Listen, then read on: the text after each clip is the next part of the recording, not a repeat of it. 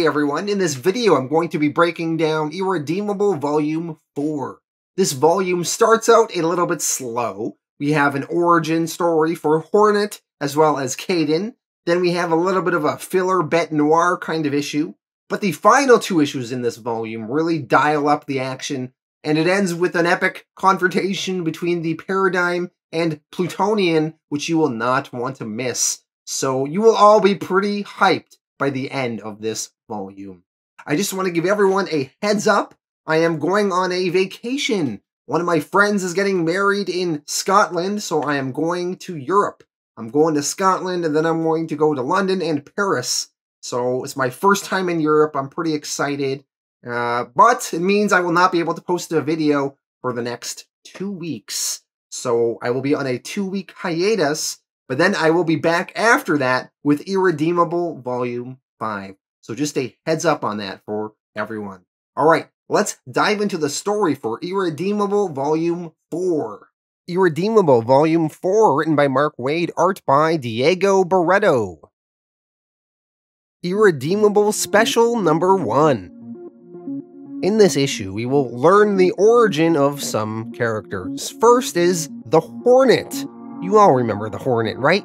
He was the Paradigm member that died in the beginning of issue 1. Well, he is going to be somewhat important in future volumes, even though he is dead, so it is worth learning about him. 5 years ago, the Hornet, whose real name we learn is Jim, was talking to his wife, Donna. At the time, he was not a superhero, he was just a normal cop trying to make a difference. As a police officer, he couldn't handle all of the crime in his city, so, with the support of his wife and selling some of her family's stock, Jim took that money and he invested in some superhero gear like a car, charged weapons, bulletproof armor, etc. He is going to fight crime as the Hornet and be a real street-level hero.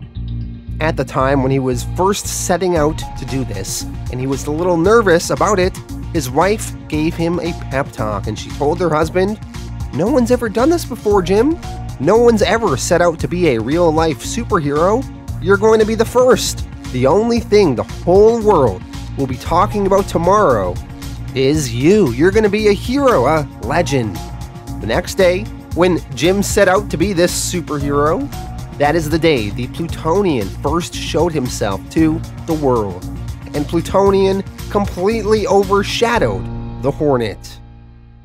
A year after that, the Hornet is still continuing his superhero career, even though he is being overshadowed by some others.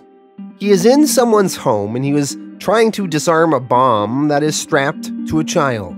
The Hornet is trying to keep the child calm, and Plutonian is outside the home battling the kidnappers. The Hornet is making progress on disarming the bomb, and then Plutonian crashes through the ceiling, and Plutonian, he rips the bomb off the child's body and chucks the bomb high into the air out of the building, and the bomb explodes safely in midair away from everyone and everything. Plutonian, he did kind of save the day and save the boy. He tells the child, "It's alright, son, you're safe now." Afterwards, Hornet, talking to Plutonian, is a little annoyed, and he tells him, "I had this, thanks. If I'd wanted it handled Plutonian style, I'd have brought a wrecking ball." Hornet, expecting Plutonian to be a jerk, is instead surprised at how Boy Scout of an answer Plutonian gives in response. Plutonian says, "You're right, I handled that poorly. I didn't scout the area before I started swinging. I could learn from you." Plutonian asks to speak to Hornet on the roof more privately. On the roof, Hornet expresses his frustration to Plutonian more privately. He says, "I have a right to be pissed. This is what, the third time you and I have crossed paths? And it always ends with you signing autographs while I look like a moron." Plutonian answers, "You're hardly a moron. You're an inspiration. I'm in awe. You're a sniper rifle and I'm a blunderbuss. There's a precision to what you do that I genuinely admire. So, I have an offer to make. We're all relatively new, right? You, me, and that Cubit fellow, Kaidin, out of Tokyo. I think we should try and get together just once and see how it goes, but talk, share our experiences, see if we can get even better at this. Hornet, he really expected to hate Plutonian, but Plutonian ended up being really nice to him. And Plutonian, he brought the various heroes together and they formed the Paradigm. Knowing what we now know about Plutonian, we must wonder how much of what Plutonian said to Hornet then was an act, or did he genuinely feel that way in the past? We jump ahead a few more years now, just before the events of Issue 1, where Plutonian killed Hornet and his family. So we jump back moments before that happened. Hornet, he is driving home frantically to get to his family. On the drive, Hornet, he flips a switch in his car, and we see something that says, Vespa 1 activated. Hornet, as he is driving, mutters to himself, I'll never see you pay for how you've betrayed us, Plutonian, but you will pay. The Vespa will make you pay. What are the Vespa Hornet is referring to? Well, that is just a little tidbit of something to be revealed later in the story. The next origin story is that of Kaidin. We jump back 5 years ago to Japan. Kaidin was going by her civilian name, Keiko, then. On this particular day back then, it was the celebration of something in Japan called Coming of Age Day. It is a celebration held annually on the second Monday of January. It is held in order to congratulate and encourage all those who have reached or will reach the age of maturity, 20 years old, between April 2nd of the previous year and April 1st of the current year.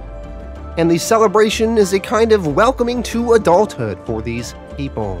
Keiko was 20 years old this year, so she is getting ready to celebrate with her friends in some traditional Japanese clothes. Keiko's mother tells her friends to run off, and Keiko will meet them later.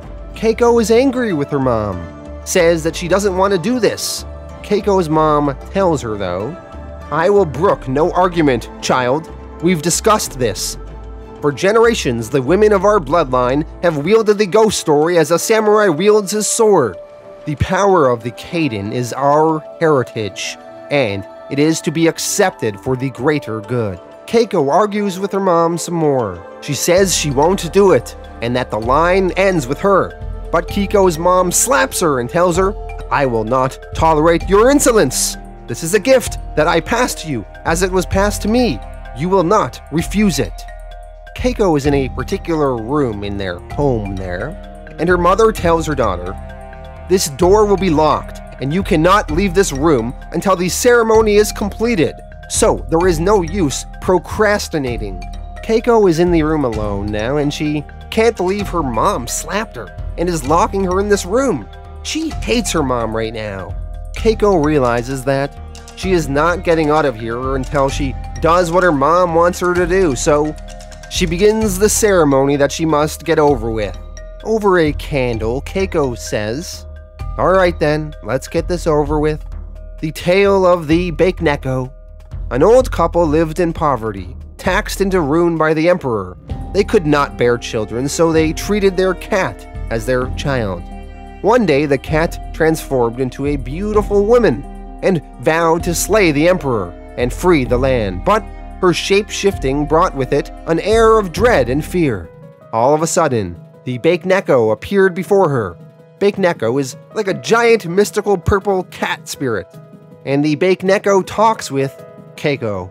The Bakeneko says, did your mother not warn you, dear? The gift of the Kaidin means that the ghost stories you tell become real, and who am I to thank for disturbing my rest? Keiko responds, I, Keiko, daughter of Sakuri, and I have come to tame you. The cat and Keiko talk some more, and the cat eventually tells her, I will give you the same choice I have given all the women of your family. Allow me to take either your place in the world of the living or that of your mother's. Your mother has always been bitter toward you. Wouldn't you want a mother who knows the importance of friends or romantic relationships you may have? You must choose, Keiko. as all those before you have.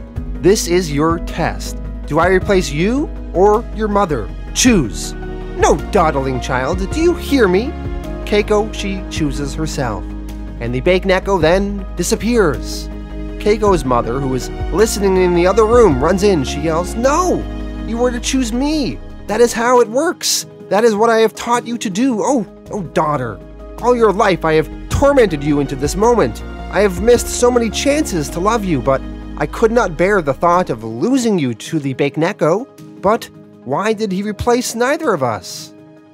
All of Keiko's life, her mother was purposely a little bit cold and mean to her. She did this in an effort to get Keiko to choose her, sacrifice her. But instead, Keiko did the selfless thing, and she chose herself to sacrifice. Keiko responds to her mother, "The Bakeneko didn't replace me because I passed his test. The spirit would have demanded entry into the world of the living, only had I failed. Mother, you failed, didn't you?" It seems like Keiko's mother sacrificed her own mother when the time came, back in the day for her many, many years ago. Keiko's mother tells her now, though, "We will not speak of that. You have an uncanny streak of selflessness in you, Keiko. Never lose that.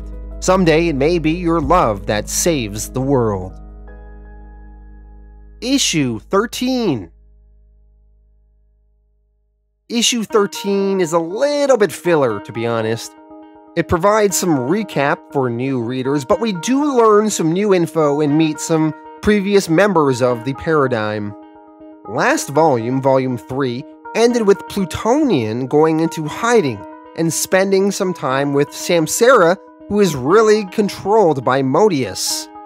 The Paradigm, meanwhile, were arrested by the US military, with the exception of Carrie, who was battling the demon Orion and got pulled into Orion's dimension.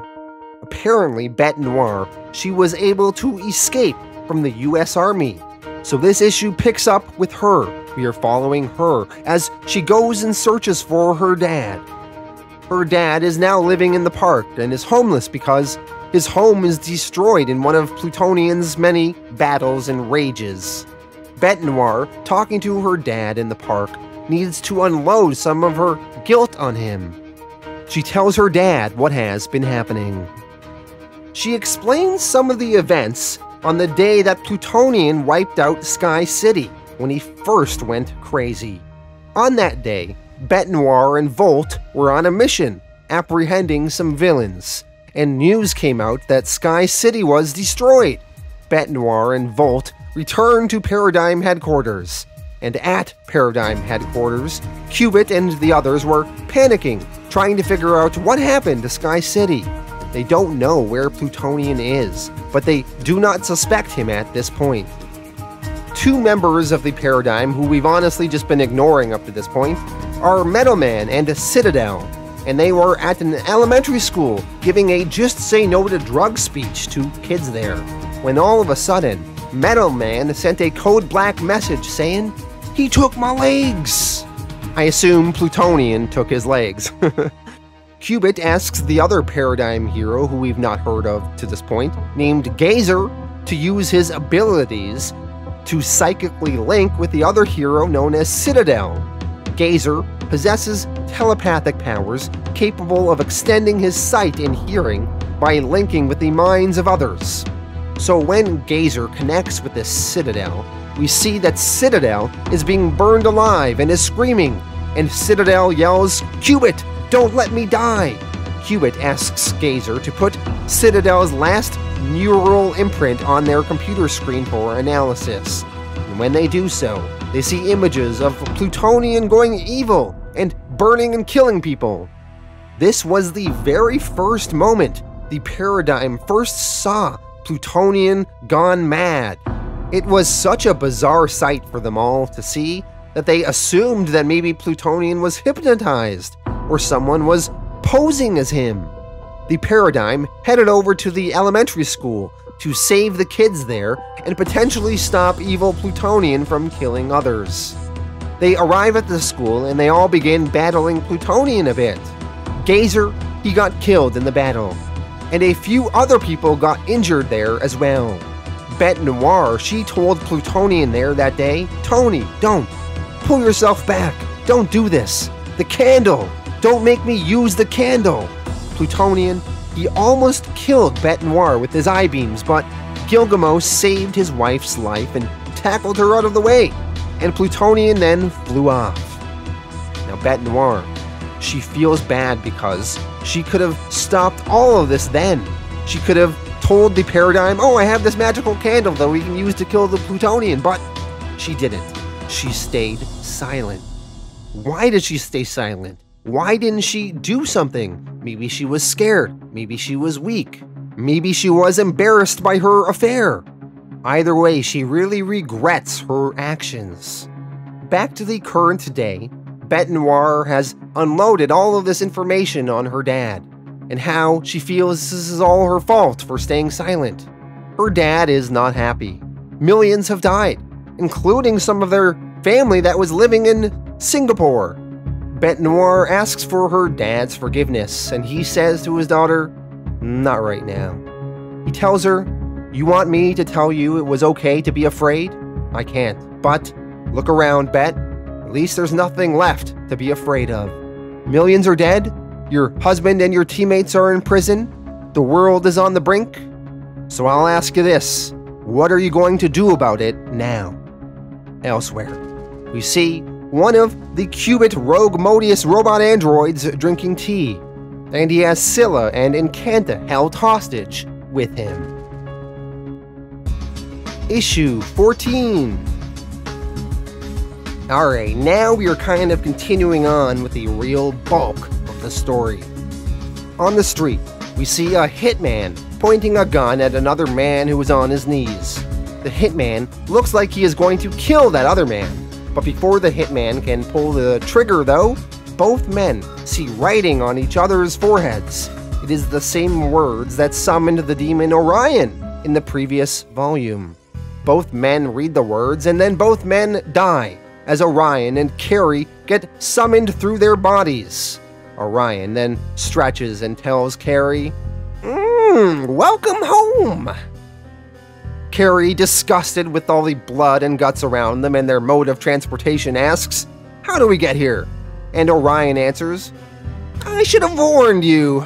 Only way to get from my dimension to yours is some poor human sacrifice has to read the alien word." Carrie asks, "What? People died for us to get here?" Orion replies, "Oh, boo-hoo!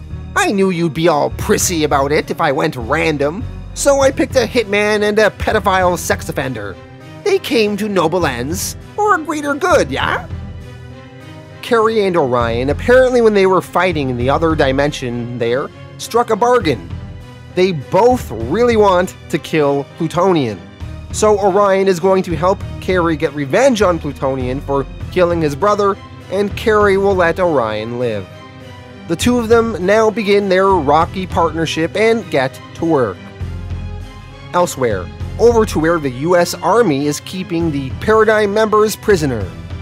Each of the prisoners are in a cell kind of tailored to them so they can't escape. We see Qubit. He really has nothing to work with in his cell to get out of here. Volt's cell is tailored to his abilities. The door and walls are covered in steel wool. One stray spark from Volt from his abilities, and he will burn up like tinder. Kaidin, meanwhile, in her cell, she is strapped down and she can't move or use her voice at all. Gilgamos is in another cell all by himself, too. Gilgamos in his cell remembers a time over 1,000 years ago where he shared a cell with Alexander the Great. The two of them ate rats and used the bones of the rats to pick the lock of the prison cell they were in and escape from it. Now Gilgamos, now in the current day, has no rats this time. So instead, he painfully rips off his second wing and uses the bones from that wing to pick the lock and get out of here. Later on, Bette Noir, now motivated after talking with her father to finally do something and act and be courageous, she returns to the army prison cells and she frees the rest of her comrades. When Bette, Qubit, Volt, and Kaidin go to look for Gilgamos, They see in horror what Gilgamesh did to escape, with his bloody wing on the cell room floor. Bette Noir tells the others, if Gilgamesh left here without even bothering to spring his teammates, then there's only one thing on his mind. I can guess where he's gone. Let's turn up your clothes and teleportals and go find him before it's too late. They all teleport over to Bette Noir and Gilgamesh's home. The place looks ransacked. Bette Noir explains that the magical candle wax that she stole that can hurt Plutonian, well, she made it into a bullet that she can fire with her special gun. Gilgamesh then walks into the room, and he found and is holding that magic bullet. Bette Noir tells Gilgamesh, Gil, listen to me. You're not thinking straight. I know what you want. You want to get revenge on Tony, but you are in no condition to face him down. Not even with that. Gilgamesh says, I'm aware. That's why I'm not going it alone. Gilgamesh has teamed up with Carrie and the demon Orion. Orion asks Bette Noir, come with us, Bette.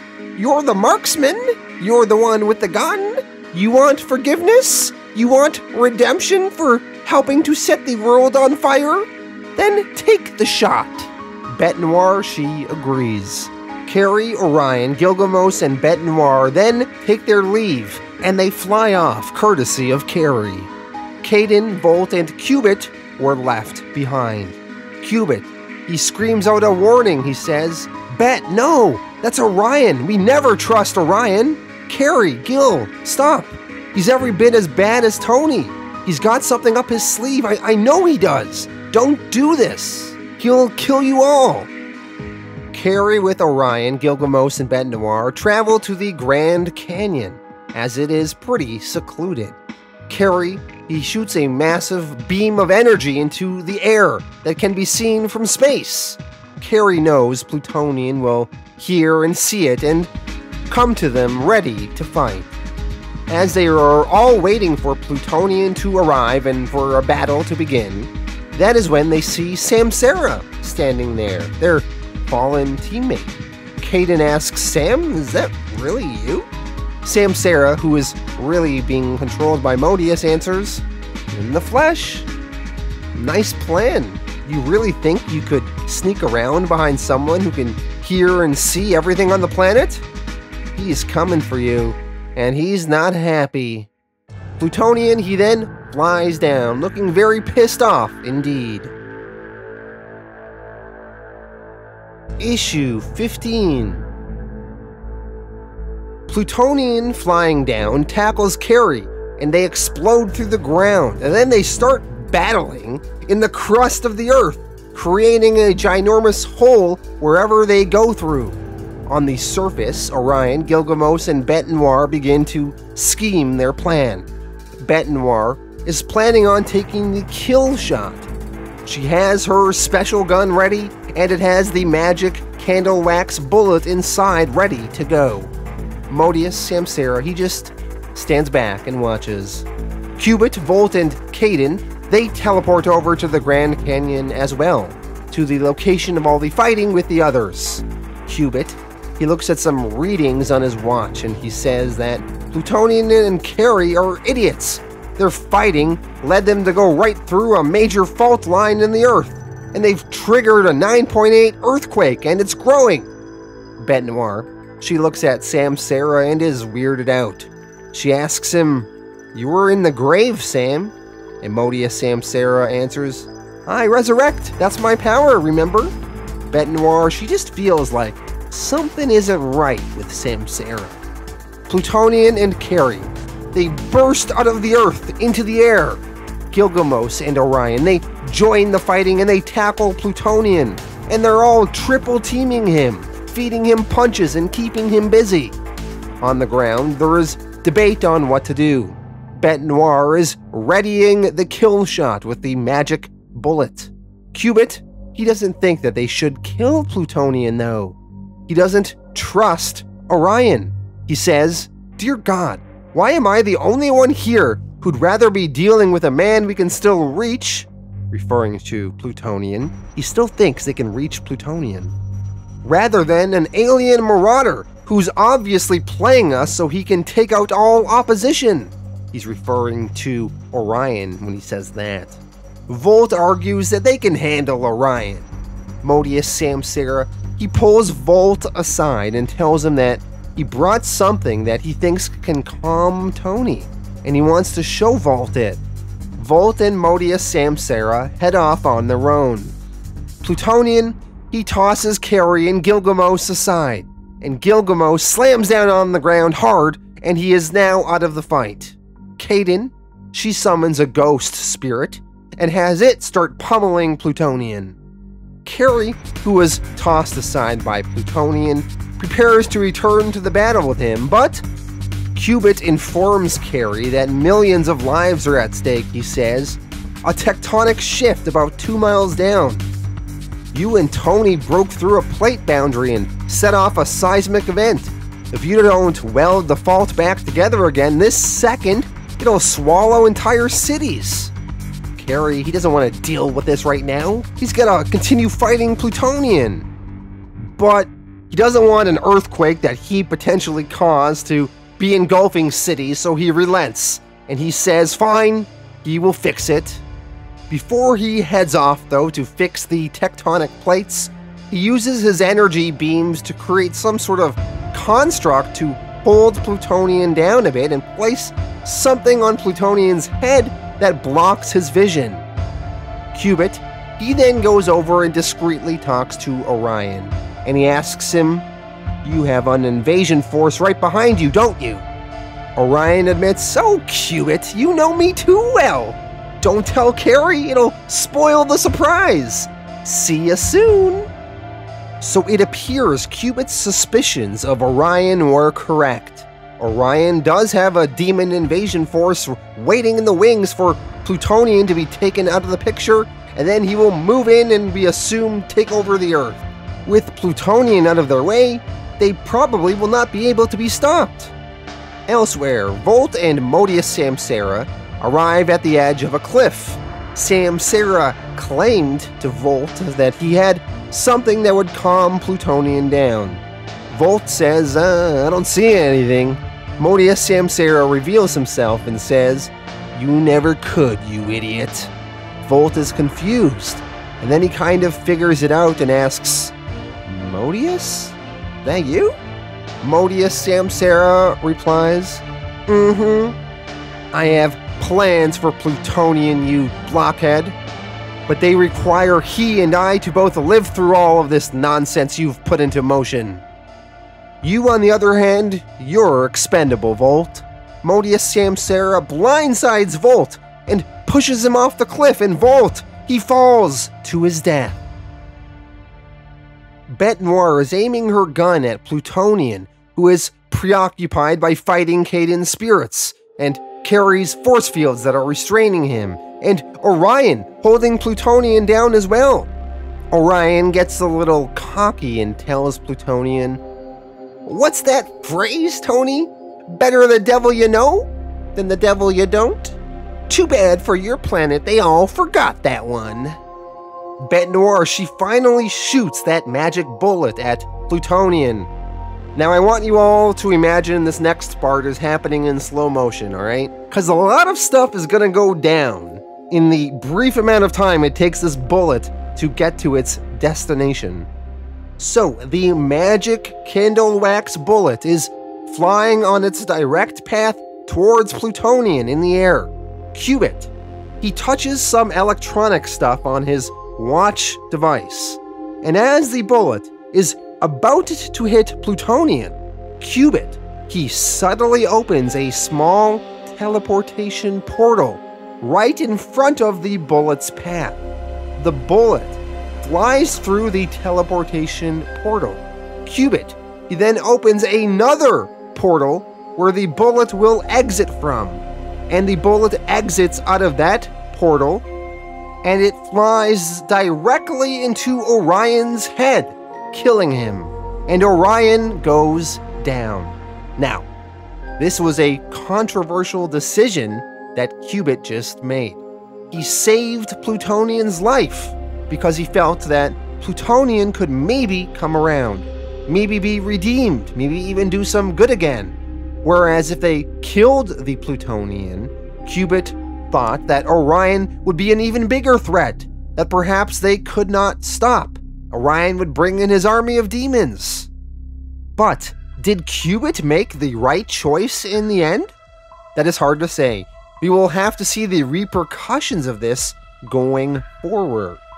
One thing is kind of clear though, the other members of the Paradigm are not going to be happy with Cubit's actions. Plutonian, he breaks free of the constraints that he was in, and he flies off as he hears Samsara asking for help. Carrie, he arrives back after welding the tectonic plates in the earth back together again, and he sees that the demon Orion is dead, and he is outraged. He asks Cubit, "Cubit, what have you done?" Now we jump over to Plutonian, who flew away because he heard Modius Samsara's screams for help. So Plutonian, he flies over to Samsara, and Samsara explains why Volt is dead. He says, "He tried to kill me, Tony. He tried, and then we fell, and Plutonian tells Samsara, "Shh. It's okay, pal. I'm here. Don't be scared. It's okay." Modius Samsara says, "No, we have to leave here. I may be hurt, please. Tony, trust me. We have to get away from them now." Plutonian and Modius Samsara, they fly off and retreat, away from everybody else. The rest of the Paradigm eventually arrive and see that Volt is indeed dead. Bette Noir looks at Cubit and asks him, "How could you have stolen that from me?" Bette Noir, she was feeling incredibly guilty because she didn't stop Plutonian earlier, and this was her chance to set things right and finally stop him now. And Cubit stole that from her and saved Plutonian instead. Bette Noir, she runs off. Carrie tells Cubit, "Let her run. She's finally free. She no longer has to carry the guilt of 6 million dead. You do. We had one chance at redemption, you son of a bitch, and now it's gone. Forever. You have anything you want to say for yourself?" Cubit answers, "No, not really." Although we see Cubit has secretly retrieved the magic candle wax bullet. Previously, when the bullet went through Orion's head, Cubit opened yet again another portal, and he used that portal to retrieve the candle wax bullet once more. And he is planning on holding on to it for safekeeping, just in case he feels like they need to use it. But he is going to keep this secret from all the others. And this is the end of Volume 4.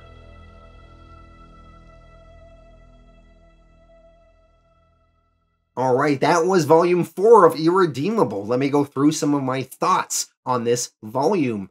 I liked the Hornet Origin story. I thought it was interesting, and because I've read this series, I know some interesting developments are going to be revealed with Hornet, which will really help recontextualize the origin story we read of him in this particular volume. I thought the Kaidin Origin story was okay. I like that it did provide a little bit of an explanation for why she has the powers that she has, although I didn't think the story was that greatly executed. The second issue in this volume, the Bette Noir talking to her dad issue, I felt was a little bit filler, although it was interesting to meet some of the previous Paradigm members. I thought the final two issues in this volume were pretty exciting, though, especially the battle between Plutonian and the Paradigm. I thought it was really fascinating seeing Cubit have to make some difficult decisions. He decides to sort of betray the wishes of his team and take out this Orion character because he feels Orion is the greater threat. But the rest of his team is so focused on killing Plutonian that they are willing to give Orion a pass. So it's a very interesting dynamic between Cubit and the rest of his team in this volume that we saw explored. So I thought this volume was pretty good, although because of some of the kind of weaker issues in the beginning, I'm going to give this one an 8 out of 10. Thank you all for watching. Let me know your thoughts in the comments and who was right, Cubit or Carrie and the rest of the team that wanted to kill Plutonian or whatnot. And I will be back in the future with Volume 5, although a reminder, I will be on vacation for the next 2 weeks, so I will be back with Volume 5 after that.